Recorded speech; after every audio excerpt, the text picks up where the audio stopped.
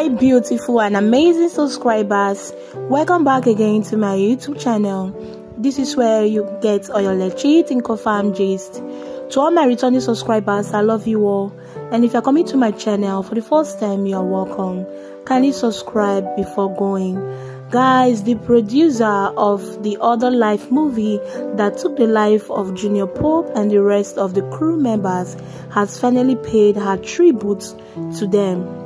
In a post she made early hours of today, she said, "My brother, Junior Pope, my makeup artist, Abigail, my hardworking Friday, Precious, and Olanti, my heart is shattered in pieces. As I write this, I am broken. I do not have any words. No words are enough to explain this pain. I find myself praying, how can we turn back the hands of time? My heart bleeds for your families who are in pain that cannot even be described. May God, who sees and knows everything, in His infinite mercy, give you peace and rest." Guys, this is what Adanma posted on our Instagram page today. She also posted a short post on our Instagram page where she said, "God, this is too much for me. What am I living for? Did you bless me to embarrass me? Why me? Please lead me, Lord." Guys, I think everyone should take it very easy on Adanma. Let's not forget that these people were also our friends. These were people that were really close to her. They were our workers, and she didn't mean for any of this to happen. Watch this video to the end to see what Ida has to say about this. My condolences to every one of us practitioners of Nollywood. We have lost 5 of our colleagues, 2 sound engineers, a makeup artist, an actor, and a production assistant. We have lost them to an avoidable death. Avoidable because all they needed to do to have given them fighting rights would have been to give them a life jacket. When you get in your car, it is a requirement by law that you wear your seatbelt. When you board an aircraft, by law and by practice, you wear your seatbelt. When you get on the boat, you wear your life jacket. Now you get to a jetty and the boat driver says there are no life jackets. You tell him, "Thank you very much." As a producer who is expected to be prepared, you should have made arrangements for life jackets. Just in case the boat driver didn't have them, you will dress your own people up, because by law and by practice, you wear your life jackets. For those of us who are from the riverine, some of us can swim, some of us understand the tide, and so we may be able to speculate.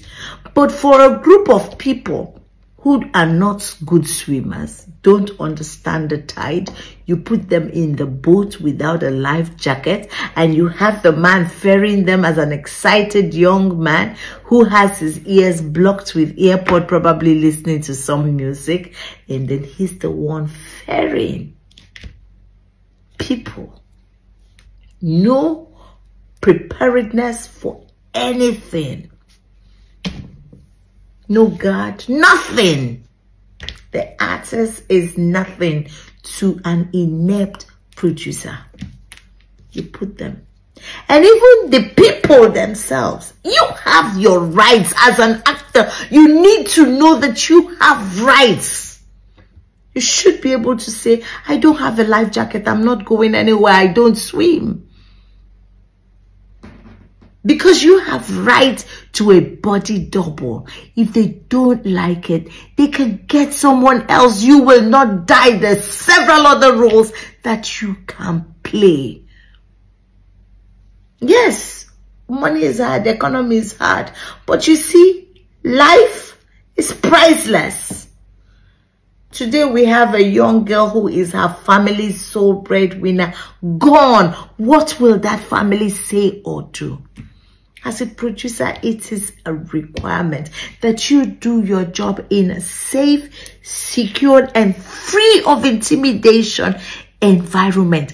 That's where you are expected to do your work. You need to be prepared, or you don't start. You don't go to location without being prepared. You waste the time of people. And that's why we have all these kinds of unnecessary deaths.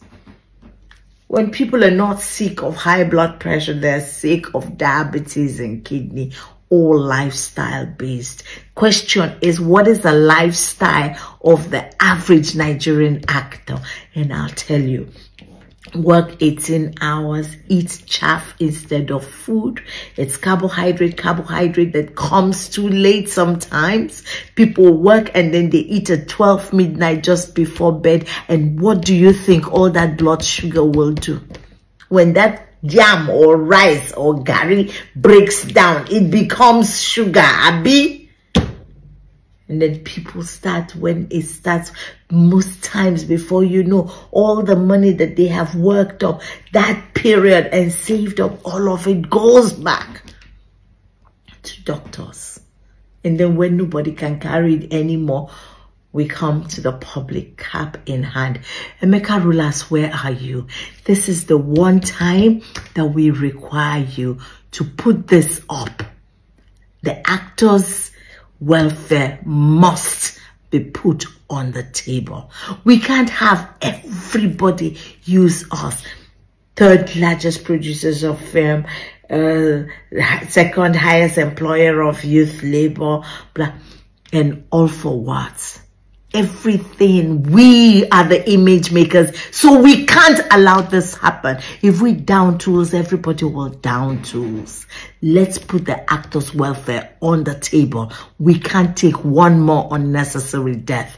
This death was avoidable. If the actors stood their ground and said, no, we're not boarding until we have life jackets, somebody will be alive today. If the producer made arrangements and ensured that there were life jackets, today the story will be different. So nobody should talk to me about faith. There is no faith. You people think all that God did was just so you can die untimely and in this manner.